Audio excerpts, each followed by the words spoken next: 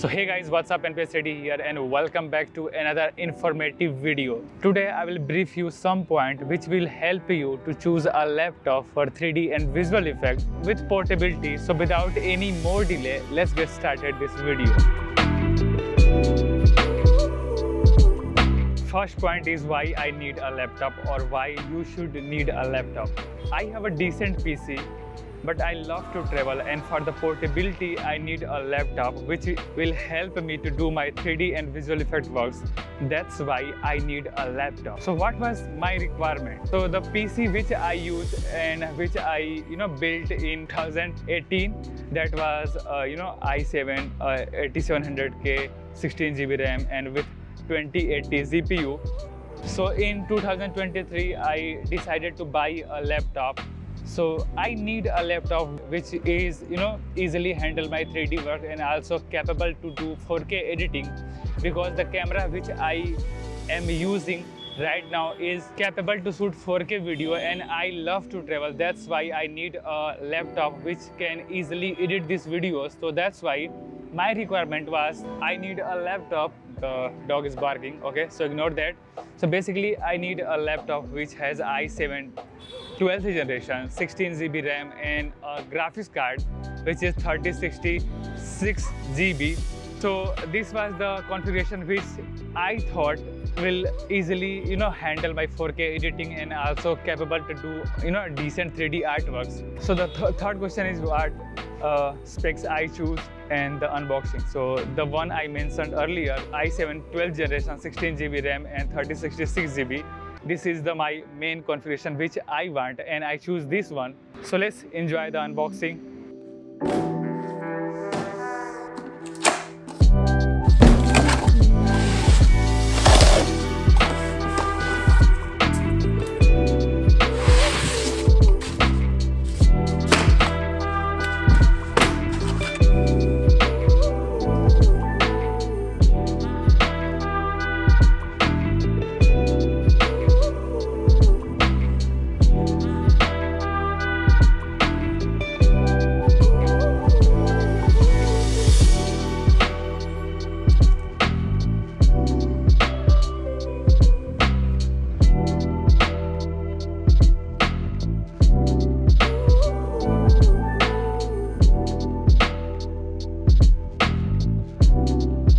What was my experience?